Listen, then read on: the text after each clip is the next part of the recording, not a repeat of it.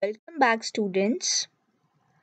I am here to discuss the solutions of the questions which were given to you after the completion of lecture number 2.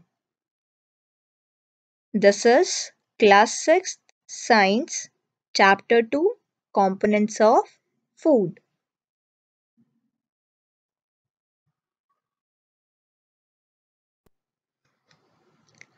First two questions were multiple choice questions. Let us go through them quickly. Question number 1. Which one of the following food item does not provide dietary fiber? Option A, whole grains. Option B, whole pulses. Option C, fruits and vegetables. And option D, milk. If you recollect what we learnt about roughage, you can very easily note down that milk is the only food item which does not provide dietary fiber out of the four food items. Whole grains, whole pulses, fruits and vegetables do provide dietary fiber and helps in proper functioning of our digestive system. So, option D, milk is the correct answer.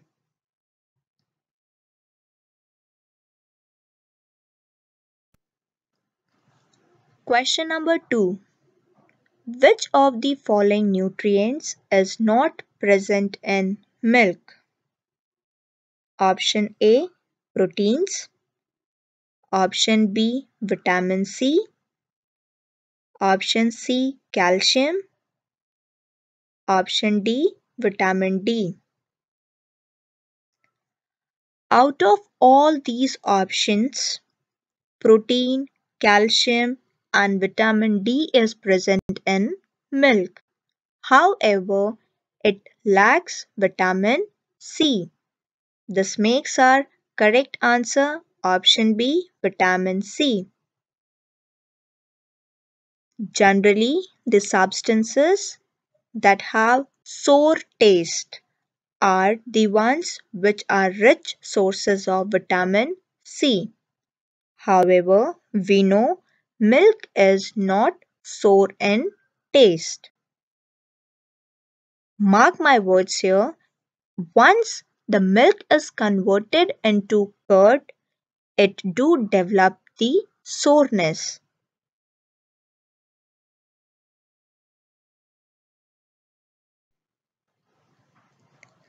Question number 3. Deficiency diseases can be prevented by taking a dash. If you have guessed your answer as balanced diet, then you are absolutely right. A diet which contains proper amount of all the nutrients which are required by our body is called the balanced diet.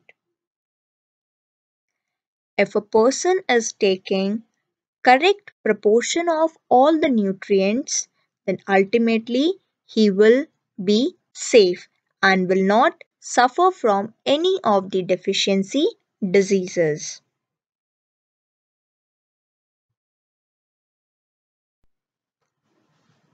Question number 4. Egg yolk is rich in dash and egg albumin is rich in dash. To answer this question, you need to look at the parts of egg. The white portion of the egg is known as egg white, whereas the yellow portion is commonly known as yolk.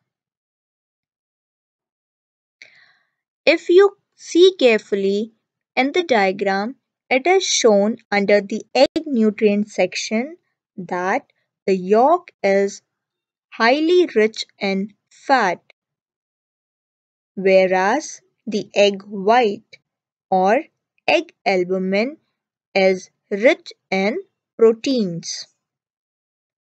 Hence, egg yolk is rich in fats, whereas egg albumin is rich in proteins.